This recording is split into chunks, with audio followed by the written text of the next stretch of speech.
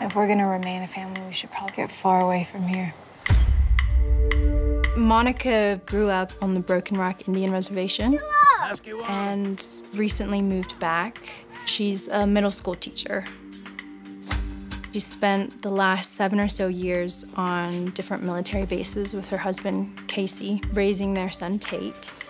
Kayce and Monica have a bit of a Romeo and Juliet vibe. What was he doing here? There is such a tension with the reservation and the Dutton family. As a native culture, we belong to the land. You know, the land doesn't belong to us. You will be judged for the actions of your father. They all will. This battle is coming, and he's sort of caught in the middle. Which ends up resulting in tragedy for both families.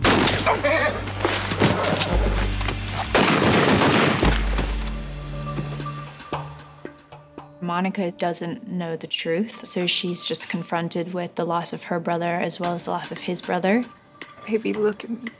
Kayce is dealing with PTSD that really starts to put a strain on his family.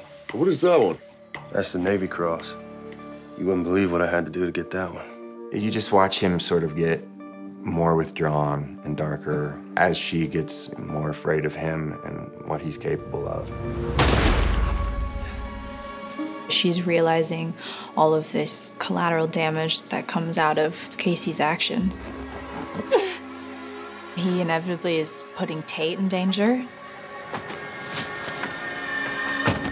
As much as he's trying to be a good dad and he's trying to be a good example, he really doesn't know how to do that. I love you. I love you too. She's doing the best she can, being the homemaker as well as being the working mom and wife. Hey, buddy. Without her, he would be nothing. There's so much love there. But there's so many reasons why she shouldn't be with him at this point. I thought we were forgetting tonight. You see those dreams kind of fade away.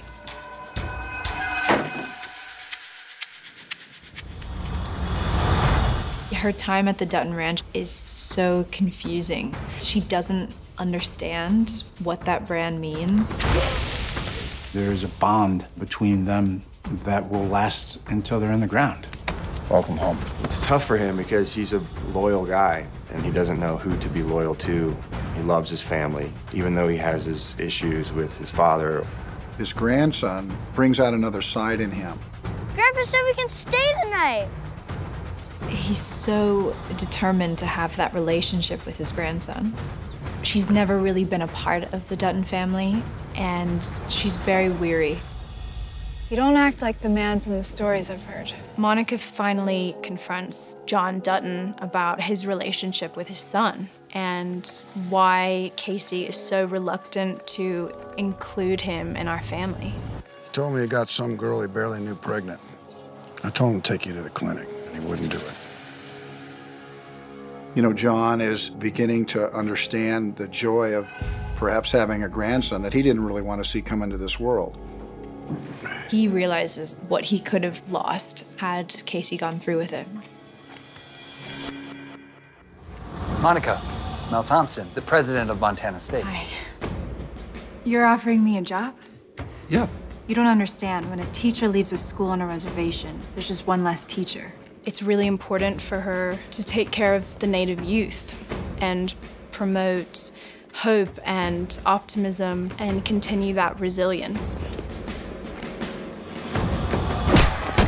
Monica breaks up a school fight and hits the pavement so hard.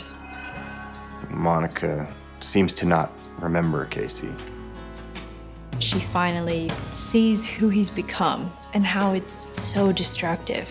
She doesn't know how to move forward. When they release me, I want to stay with you.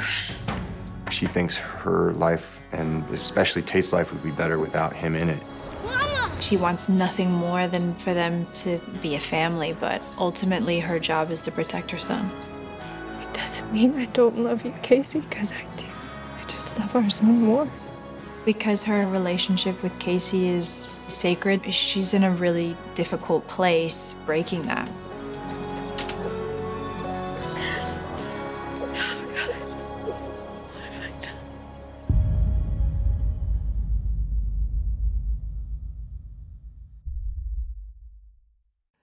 Hey, this is Wes Bentley. Click here to subscribe to Paramount Network on YouTube for more Yellowstone.